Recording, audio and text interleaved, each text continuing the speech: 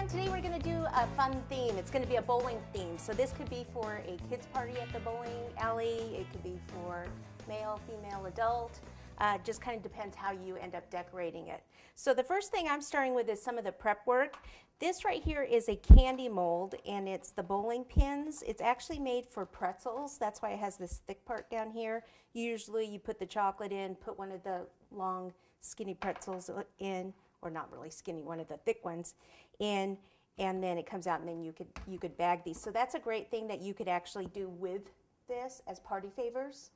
But what I'm going to use it for is I just want the bowling pins to actually put on my cake board. So this is coating chocolate, which are just these little discs right here, okay, confectionery coating.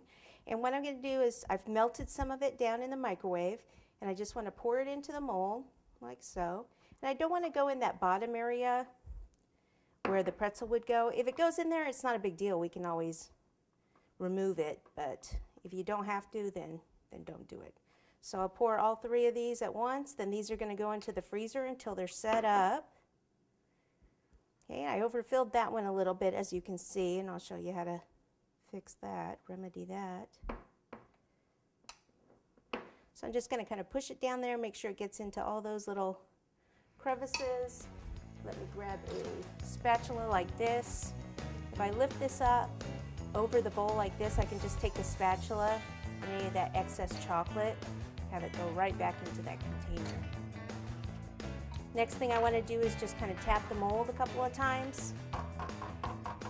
That gets the air bubbles out and then into the freezer. Okay.